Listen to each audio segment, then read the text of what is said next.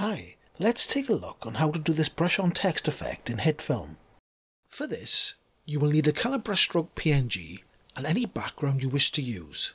First off, we will start with a 10-second composite shot and then add the background and the brushstroke PNG to the composite. Position the green brushstroke layer where you want it to be and then set the scale. Then go to New Layer and then add your preferred text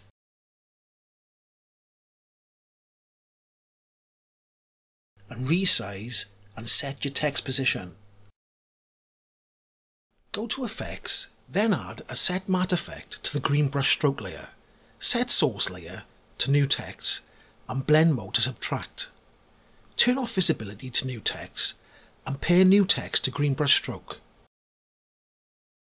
Now make any final adjustments to your text size and position. Add a white plane layer and name it Left Underline. Reduce the scale until it fits under the left side of your text.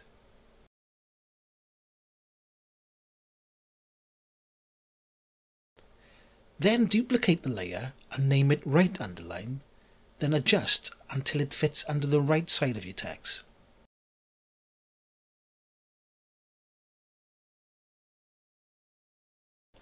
Look for the Set Matte effect again and add to the green brushstroke layer.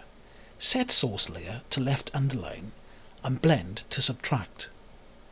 Do the same to the right underlined layer. Go into Effects, Colour Gradient and drop a 3-strip colour effect onto the green brushstroke layer. Then open it up and set it to a strong green to give the brushstroke a wet paint look. Then keyframe the effect to fade out to 0 as if the paint is drying.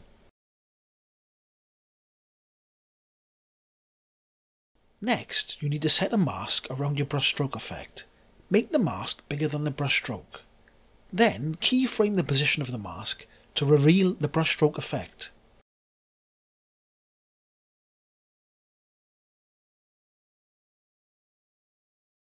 Make adjustments with the keyframe until it feels right. Pair Left Underline and Right Underline to the new text layer. Go to Effects and look for the blood spray effect and add it to the green brushstroke layer. Then open up the blood spray effect panel as the start points need to be adjusted. Under Position, change the blood spray start point to the beginning of the reveal of the brushstroke. Under Particle Generation, I'm going to change the start time to 0.11 to make the effect start at the same time, otherwise it will start too soon. I'm also going to up the amount of particles. Under Particle Birth Properties, I'm changing the spread to 37 and moving the direction slightly to 81. Next, I'm changing orientation to 64 and check your position is right for you. Then onto the appearance to change the colour. I'm picking the darkest greens and the lightest greens so the colour matches the brushstroke.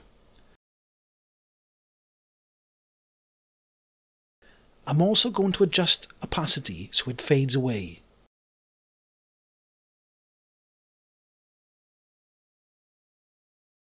I'm going to change everything except the background to a 3D plane. And under New Camera, I will keyframe the camera to give it a float away effect. Lastly, I will add some background sound and a brushstroke sound to finish it off.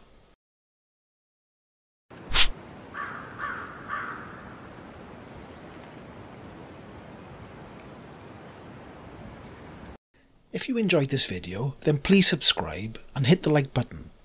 And thanks for watching.